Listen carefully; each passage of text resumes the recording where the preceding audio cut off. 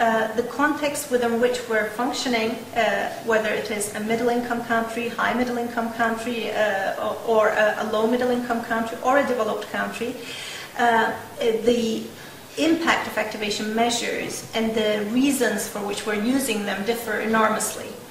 And there is, of course, a political side to it as well. In the case of Turkey, for example, active labor market policies have served a very, very good purpose right after the economic crisis. They actually have addressed the enormous jobs crisis to some extent and quite successfully.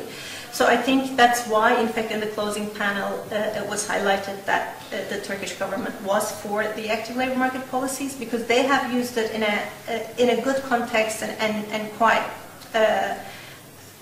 actively and quite speedily, I would say, right after the crisis. And I think that was timely, and that was quite targeted, and that was well done.